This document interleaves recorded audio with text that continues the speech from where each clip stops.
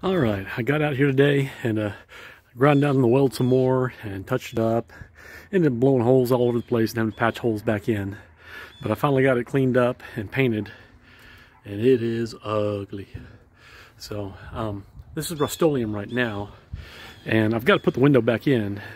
And talking to some other people, Rustoleum doesn't, the urethane that they use to stick the window in doesn't stick weld up Rustoleum. So there's a good chance if I leave this Rustoleum, the window will pop out. And so I'm looking at, what do I want to use? And really, if they're going to use urethane, I'd like to use the urethane paint. So this is just temporary right now. This will hold, this will keep this from rusting anymore until I get further on it. But more than likely, I'm going to bring a wire wheel in and clean all this paint off. And then I'll, take it back to bare metal, and I'll use a urethane primer, a urethane filler, because this is monkey butt.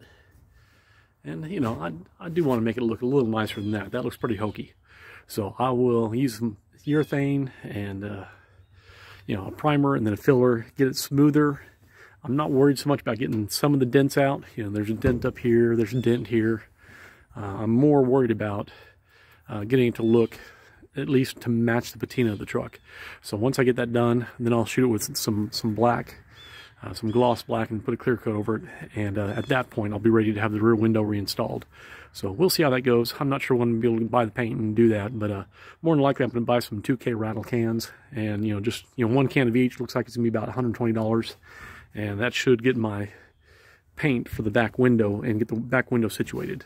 Now, $120 is pretty expensive, but, versus replacing the rear window because it fell out because I used Rustoleum, okay, I think I'll bite the bullet and get the right paint. So, here you go. This is this is the last bit on repairing the bodywork on Roscoe I think I'm going to do. So, this is what you're looking at.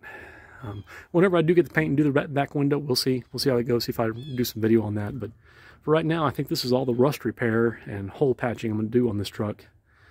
So, I'll let you know.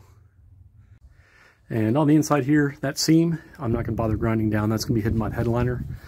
I'm not too worried about that. It's not going to show. There's plenty of little holes that didn't get welded up on that, but that's on the inside. It doesn't need to be waterproof. It's not going to be unsightly having a hole up there hidden by the headliner, so that's as good as that's going to get. And I'm not going to clean that off and repaint it whenever I redo the back window. So.